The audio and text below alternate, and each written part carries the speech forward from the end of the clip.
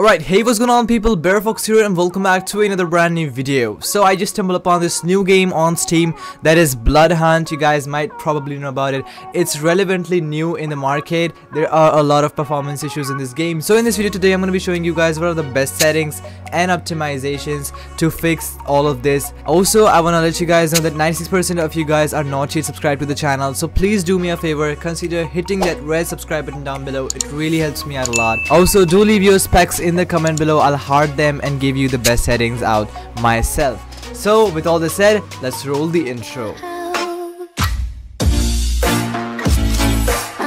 Alright, so beginning up with the really first step and a really important step that you guys should not miss is creating a restore point. And to do that, simply search for create a restore point. Alright, so once you search for system properties or create a restore point, just scroll over here until you find your local disk C or any local disk would say system. Click on configure and make sure the turn on system protection is enabled. Click on OK and then click on create. Name it BloodHunt and then simply click on create. Now don't skip this step because this is creating an image point on your device, on your desktop. If anything goes wrong, you can always restore everything back to this image where nothing has happened. So I highly recommend you guys to do this. Once you're done with this, simply click on close and then get out of this. Alright, so the really first step begins over here. First things first, go to the link in the description below and download this simple BloodHunt Season 1 FPS Pack. There is nothing else that you have to do.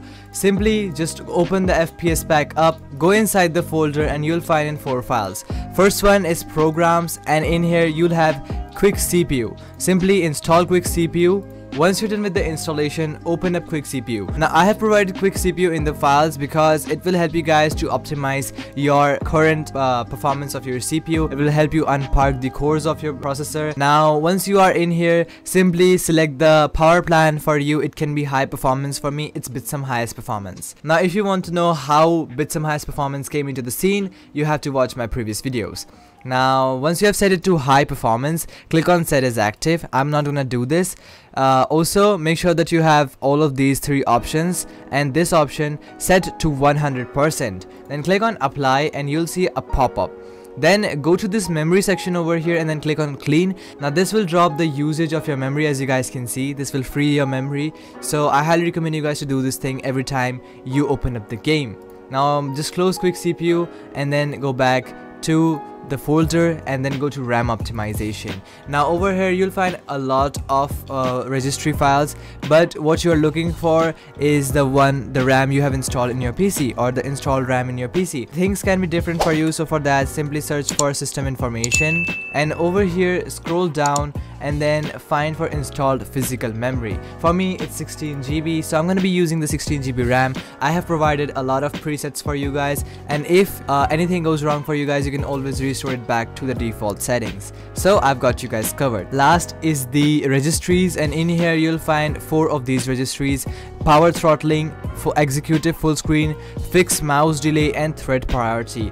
You make sure you guys run all of these because all of these will optimize your PC to run BloodHunt completely fine without any stutter, lag or input delay. So to run all of these files or to use these files, simply right click on them and then click on merge.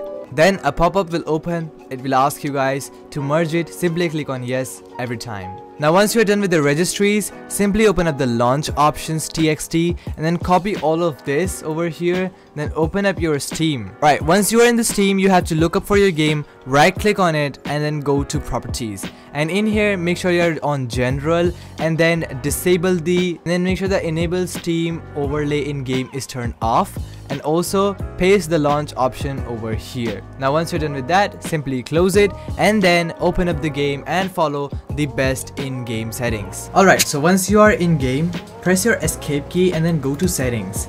Then over here go to graphics, and in basic make sure you always play this game on full screen mode and your resolution should be your native monitor resolution. Then I highly recommend you guys to disable VSync and then put your frame rate limit to unlimited. Frame rate smoothing enabled. You guys can try disabling it and checking it out, and if it's disabled, try enabling and checking it out. I have seen that it's a 50-50% chance that this might help you or not. So check out which works best for you. Also for brightness, I believe 0.5 is very low. So I recommend setting it to 0.80 and not higher than this, because this will make your game look much better.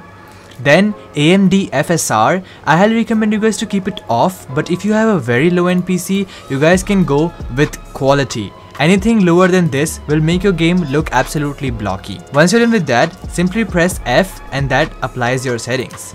Then go over to the advanced section over here, and then for quality preset, I highly recommend you guys to go for low. Then set your view distance to ultra, then scroll all the way down, and for anti-aliasing, set it to FXAA.